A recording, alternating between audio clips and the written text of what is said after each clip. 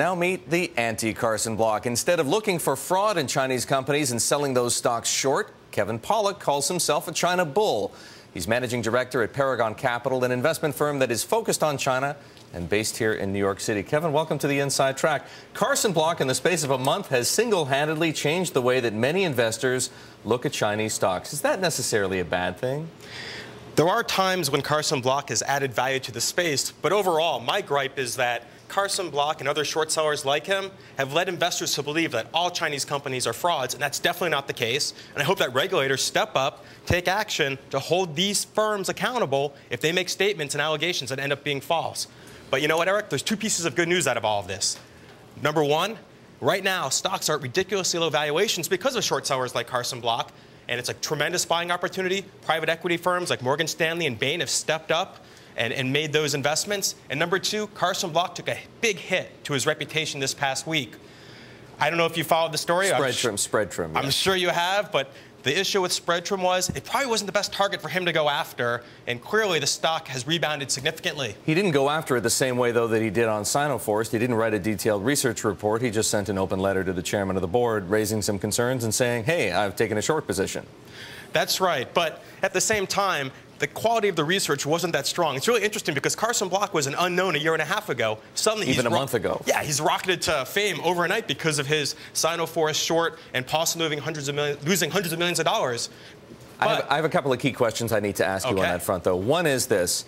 I have talked to Carson Block. You've read much of what he's had to say. He has not made any blanket statements about all Chinese companies being frauds. So don't you think it's a little unfair to accuse him of that? There may be other people who feel that. I don't think Carson Block has said that. Carson Block hasn't specifically said that, but the impression that these short sellers have left investors is that there are serious issues with Chinese companies and that investors should stay away. And I disagree completely. I think there's some tremendous investment opportunities, and these Chinese companies are taking proactive steps. Spreadtrum did a great job addressing the allegations that Carson Block made and have done proactive steps such as declaring a dividend, having a share repurchase program, and taking other action to rebuild investor confidence. Now, That's critical. About the point that you made on holding short sellers like Carson Block accountable for things that they've said that may be wrong? There is still, look, it's an open market for information.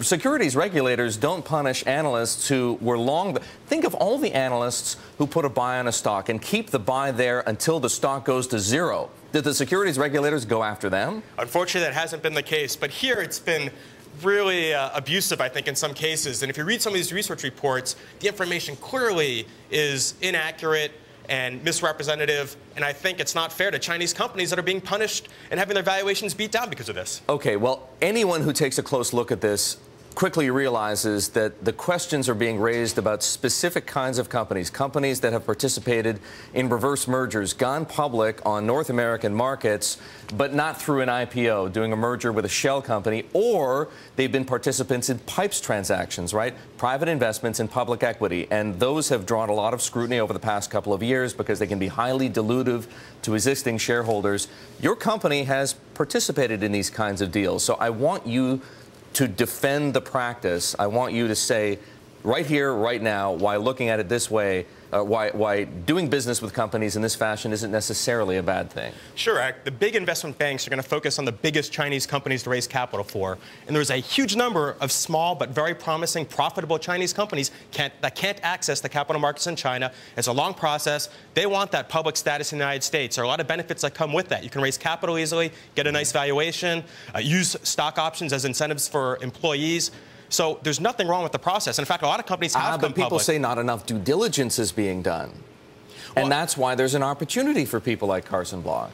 It's very important to do due diligence on these companies. I spend a lot of time in China. I meet with the companies. I talk to people in their inner circle to make sure that I know that I'm comfortable with these companies. And a lot of investors don't do the diligence, don't know the red flags to look for and the positive indicators to look for. And that's certainly a key component of investing. But the process itself has no issues with it because there's been frauds in the United States. There's been frauds in Hong Kong. So there's nothing particularly bad about U.S.-listed Chinese companies having a market in the United States. And I think you're going to see a rebound in stock prices as people start to recognize that a lot of the short sellers have very little ammunition and that the valuations are ridiculously low and that private equity firms are starting to step up and buy companies at a premium. Well, there's a reason that everybody's so interested in China because of the potential there. Kevin, great of you to join us here on the Inside Track. Kevin Pollack.